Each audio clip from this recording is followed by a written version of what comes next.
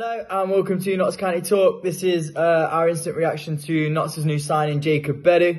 No nonsense centre half by the looks of it. Obviously, genuinely really happy with this signing. Centre half signing, exactly what the fans were calling out for, exactly what we were all calling out for from the end, well, halfway through last season. We knew straight away that we needed defensive support. We wanted it in January, thought we'd go with Warner, but now we're making defensive signings, exactly what we've all been calling out for. You don't have to be a football genius to work out that's what Notts needed to sign, but sometimes these signings aren't made, so it's really good to see that Maynard, the board and recruitment obviously identified it like everyone else has and have moved quickly on it. I think it's very important when making defensive signings to move quickly on them so the players have got time to bed in. You want that defensive unit to have played lots of times together, trained together, get that sort of cohesion and communication. So sort of instant reaction, Jacob Bedu, he seems like a great signing, you know.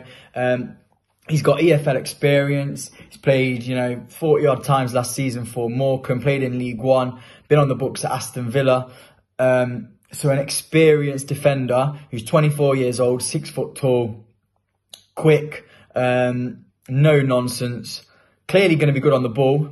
I'll talk you through a little bit of his career, but yeah, so he started off at Bury, did well at Bury, then moved to Aston Villa for a fee. Didn't play for Aston Villa's first team, but captain their under-23s and did well there. Then went to Burnley, didn't play for Burnley, went on loan to Morecambe. Played a few games for Morecambe, then got signed on a permanent for Morecambe in League One. Played for him in League One, then played for him all of last year. Obviously, what can you go off? Well, we drew with them 0-0 last season. He played in that centre half. They played against us both games last season. They played really well defensively away at their place last year. In the early stages of the season when we drew 0-0. Then obviously we beat them 5-0 at home, so don't read into that one too much. But from everything I've seen, it seems like he's a quick, no-nonsense defender. I've just watched his interview. I'd recommend everyone to go watch the interview. He comes across really well. Obviously, he signed a 3-year contract, so he came across and really made out as if he was really happy with the project, really excited by the project. That's sort of demonstrated by the 3-year contract. He probably had offers from other places, I would assume. You go onto the Twitter when Morecambe released their retain list.